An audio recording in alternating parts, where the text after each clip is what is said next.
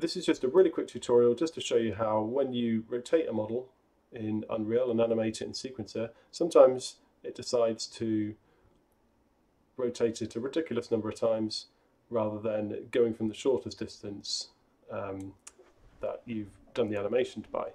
So in order to fix that, it's really simple. If you just select Transform on your animated asset, right click, go to Properties, and then you have Use Quaternion Interpolation, just tick that on.